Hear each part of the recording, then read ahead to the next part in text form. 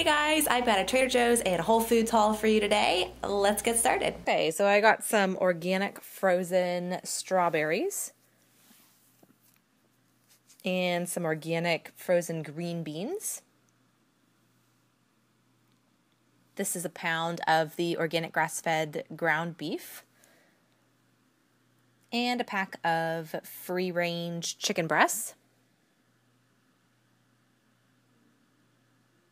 Of course, my husband's creamy goat cheese. And a couple of blocks of the raw milk cheddar cheese. And some frozen Parisian carrots.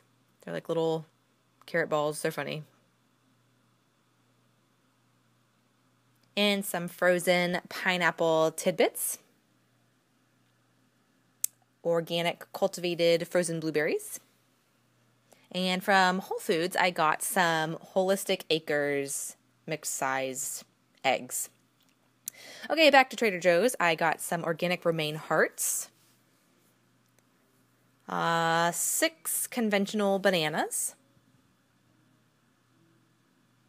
a bag of organic whole carrots,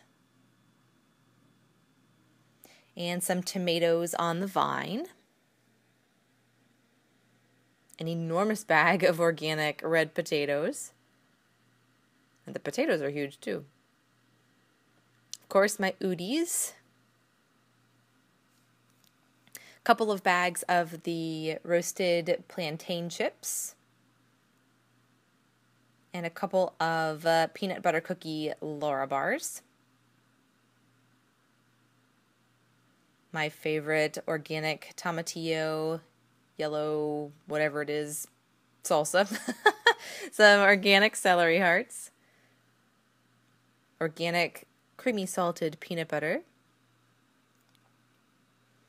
And some of their organic brown rice penne pasta.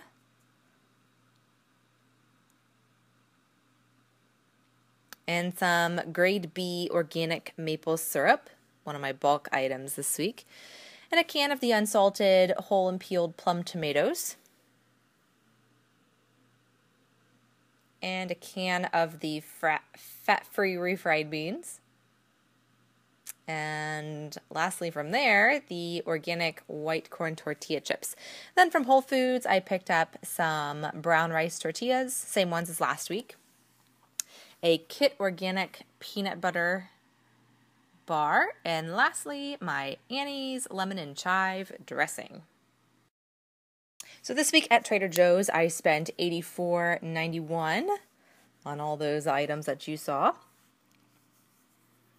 And then Whole Foods was close to $10, $10.16, so I still have about $5 left to spend this week.